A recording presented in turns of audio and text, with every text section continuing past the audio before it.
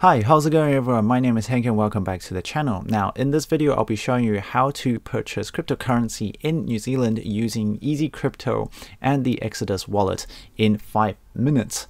So without further ado, let's get straight into it. The first thing that we need to get is a cryptocurrency wallet. So think of cryptocurrency wallet as an app where you can store your cryptocurrency keys and your cryptocurrency. So much like a physical wallet.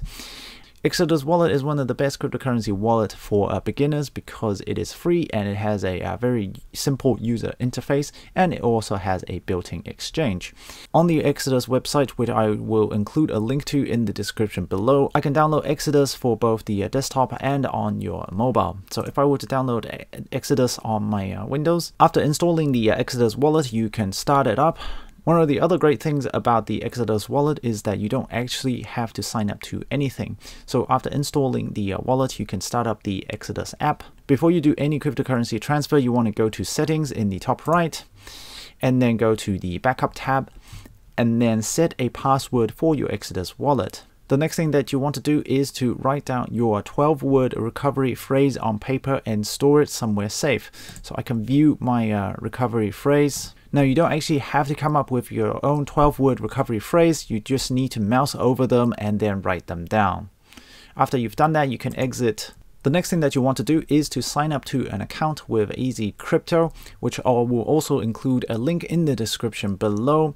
And you will need some form of ID to verify your account. So you will need either your passport or a valid New Zealand driver's license.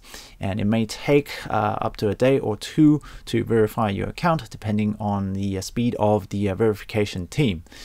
Now, after your account has been verified, you can go to buy and sell cryptocurrency. And we can click on instant buy and sell, and then we can specify the amount of New Zealand dollars, for example $100 for purchasing our cryptocurrency, and we can choose the type of cryptocurrency that we want to purchase. So there's more than 100 different cryptocurrency on offer on Easycrypto, but for example I just want to go with Bitcoin.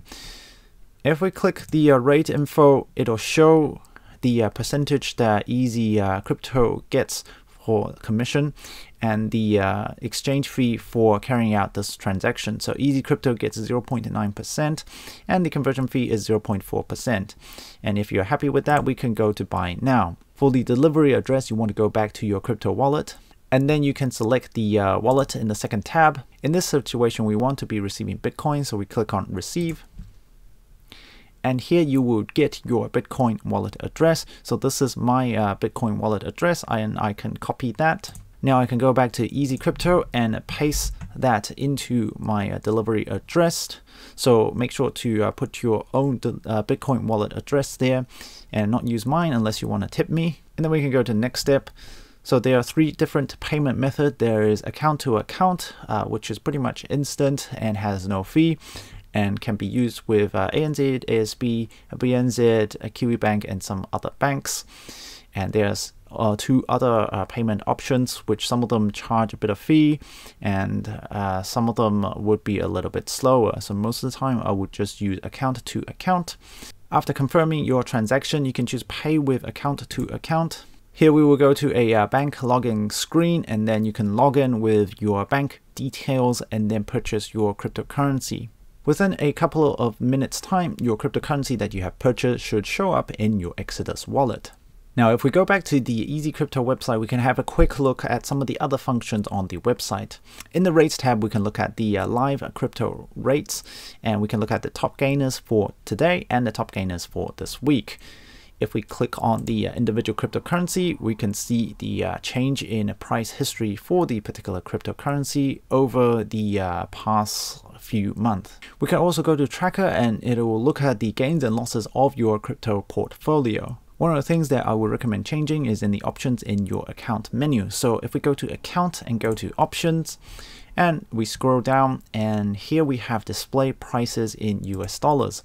So I would recommend displaying prices in US dollars, because if you look on other cryptocurrency exchanges and even price charts on different programs, most of the time they will be displayed in US dollars, and I just like to display it in US dollars for it to be a little bit less confusing. And that's it for purchasing cryptocurrency in New Zealand, and I'll see you in the next video.